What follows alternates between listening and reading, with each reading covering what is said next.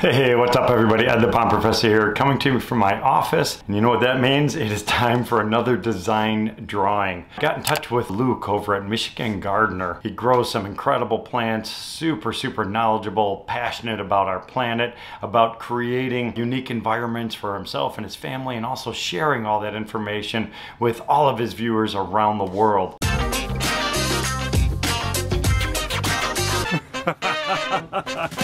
So what we are doing is, I started talking to him a year ago, probably at this point. We started discussing a renovation of an existing pond. So he recently purchased a home and it had a pond on it, but the pond didn't function properly. So he didn't have any history. He didn't know who built it. He didn't really know the age of it. He just knew it was not functioning. Sent me a few pictures and I knew we'd be able to help him out. So what I want to do is I'm going to show you not the exact design of what we're going to be doing. I'm going to talk to you more about a conceptual design for Luke and his family. So here I have what we call our Aquascape Ecosystem. The Aquascape Ecosystem is a design concept and system for successful water feature projects. The beauty of it is, once you understand the basis of this, you'll be able to scale it up or down according to your designs. But the principles, the concepts, the underlying foundational science, all the information, how it functions is the same. A recent project I just did for Aquarium Info, which you will be seeing shortly, is a beautiful indoor aquarium system that is indoors, and it's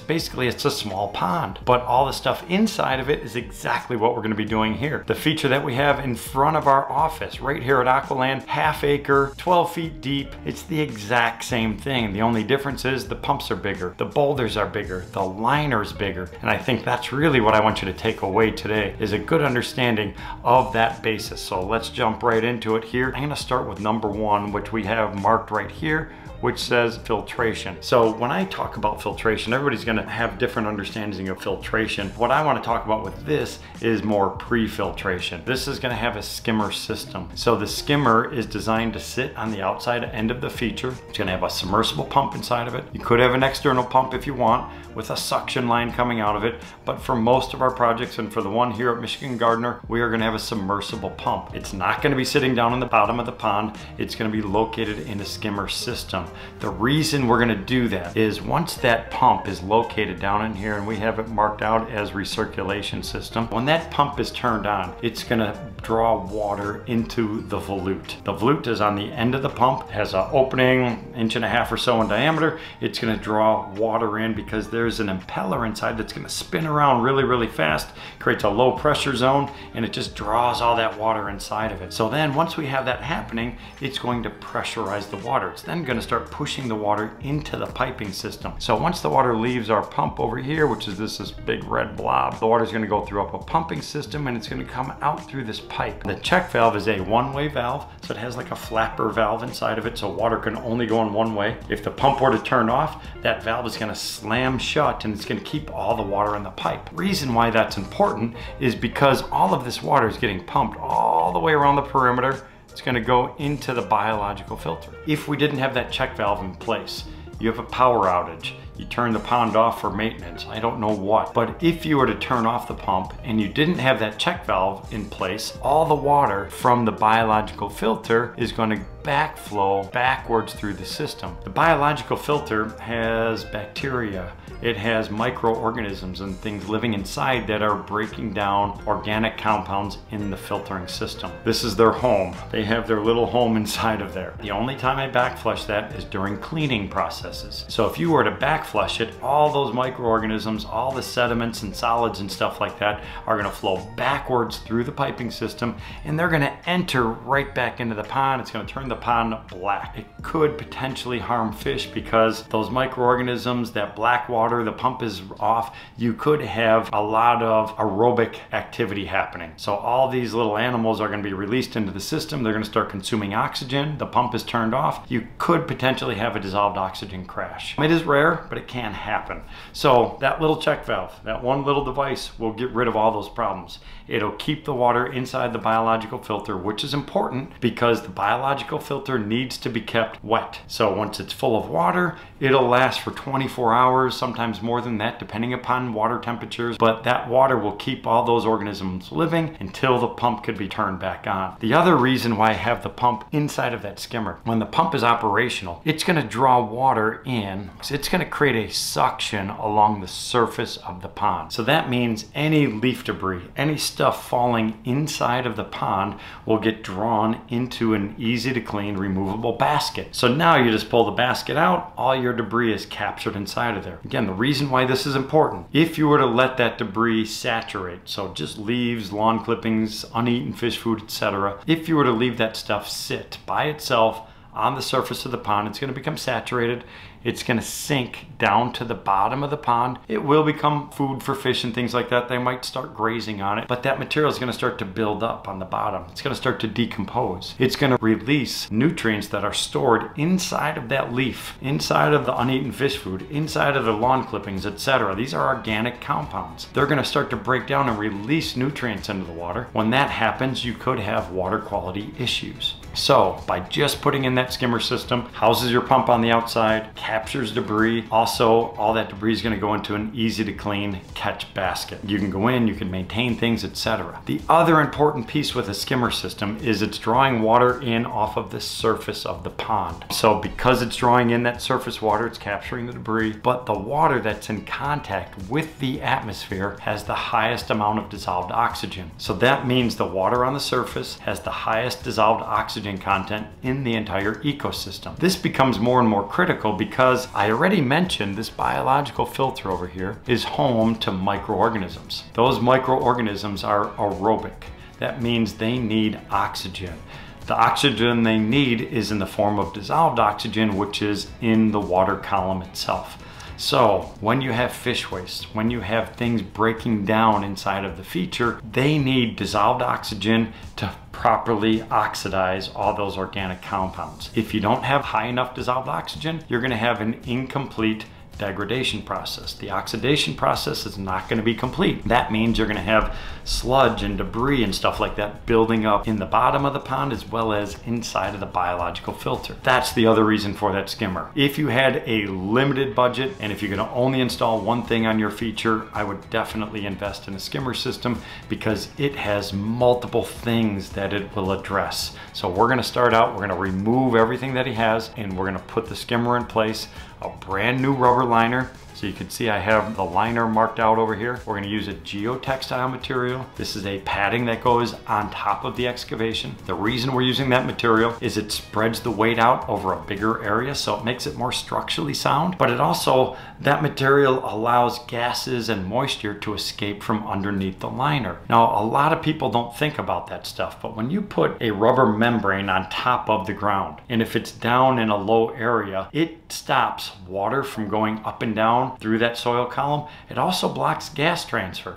So by having this impermeable barrier on top of the soil, if gases come up, if moisture comes up, it will hit that layer of geotextile. It'll pull it to the outside perimeters where it could go up into the atmosphere. On top of the geotextile, we're going to use our EPDM membrane.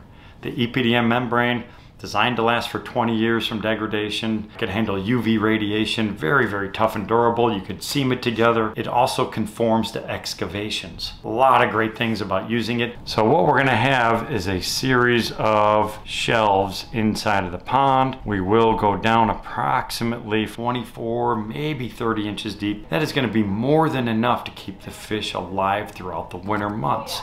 But by having the shelves, it gives us different elevations for different types of plants. When we're installing this feature, we will have different types of vegetation. Remember, Luke is an avid gardener. So by having different zones inside of the water column, he could have deeper sections for water lilies. He could have shallower areas for a wide variety of aquatic marginal plants.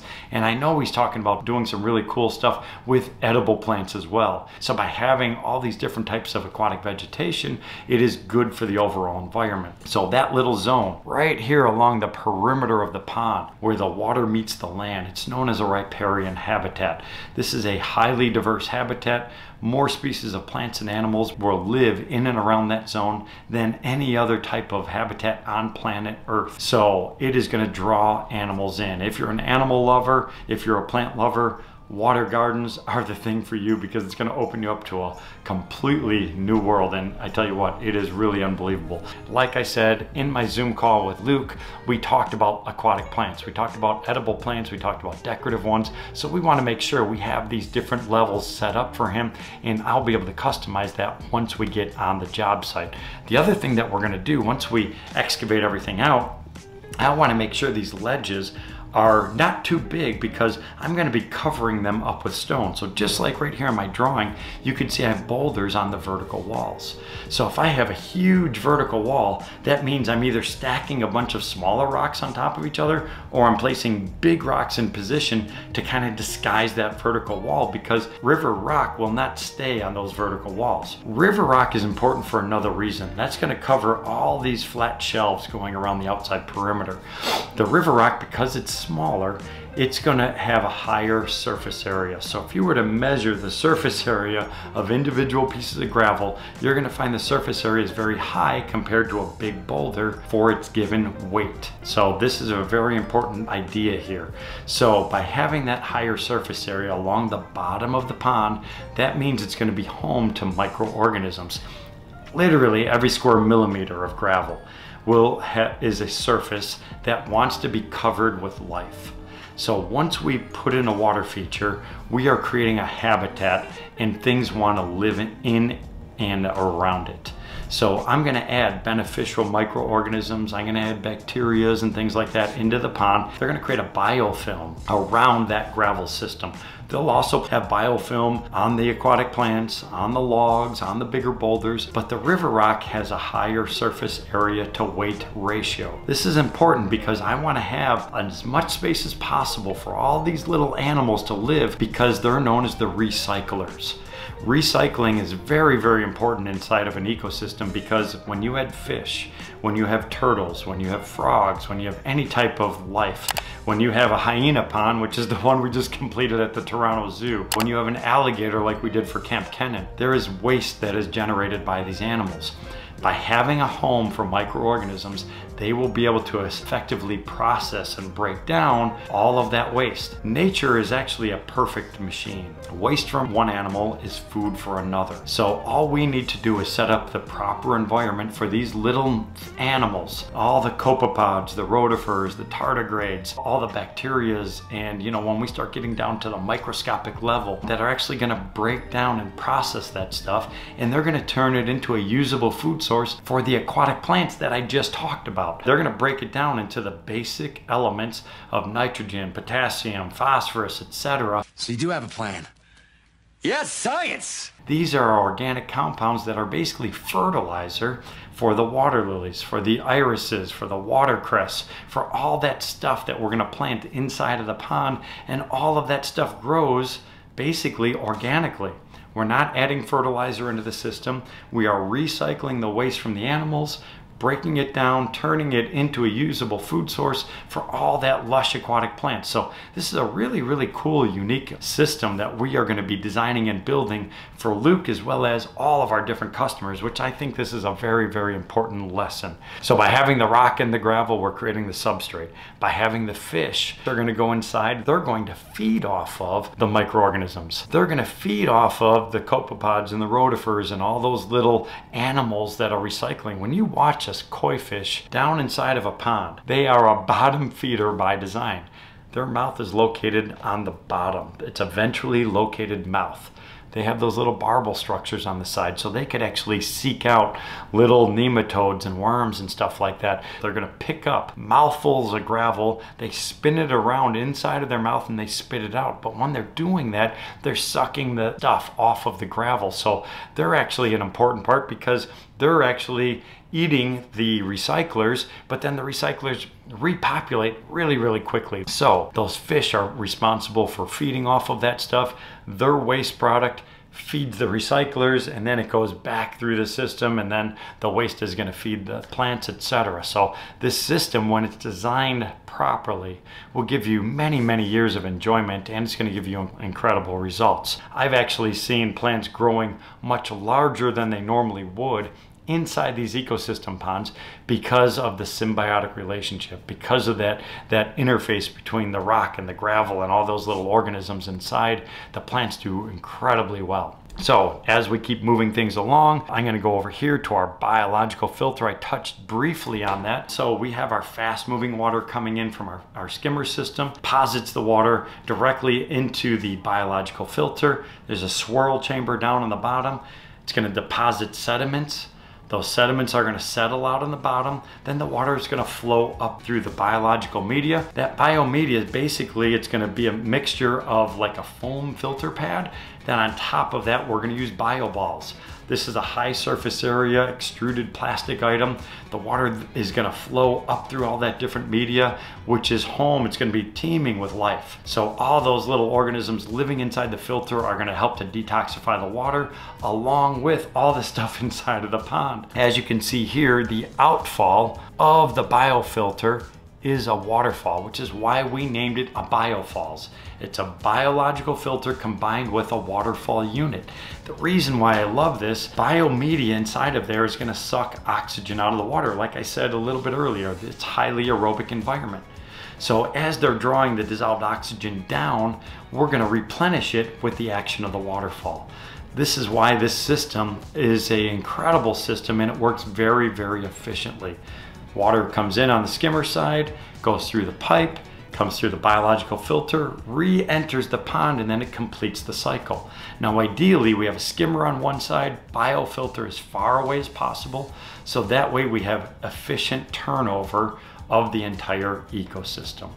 I know this is a lot of stuff to understand and digest. I will be talking about each one of these individual parts while we're on the job site, so you could see exactly what these pieces and parts are going to look like once it's installed, and you'll be able to see the results that we have at the end, because I have a step-by-step process that I'm going to follow on this project, as well as every single project that you watch me design and build. All right, guys, appreciate you for watching on this one. Stay tuned as we go to Michigan Gardener and design a brand new, fully functioning aquascape ecosystem. We'll see you soon.